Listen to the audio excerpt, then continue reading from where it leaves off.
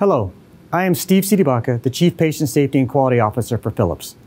Today I want to provide you with some background on the consent decree for the Philips Respironics business, what it means for this business, and importantly, what are we doing across all of Philips to further strengthen patient safety and quality, our number one priority.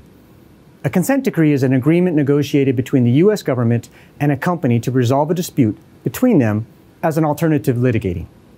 In our case, the consent decree is with the FDA to address their concerns around certain quality-related matters, in part following an inspection of our Respironics manufacturing facility in the United States.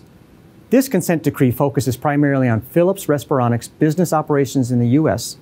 and provides a clear path forward for the business with defined actions, milestones, and deliverables to address process compliance requirements.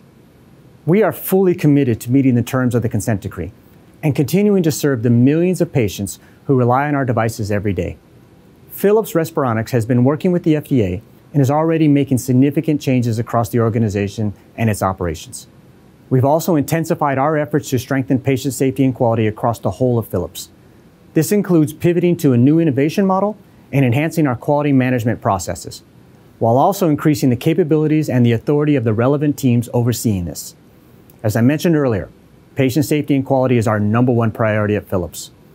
We share the same objective as global competent authorities and regulators to ensure patient safety and quality in the delivery of our products, services, and solutions. Thank you for your time, and if you would like to learn more about the consent decree, you can find more information on Philips' website.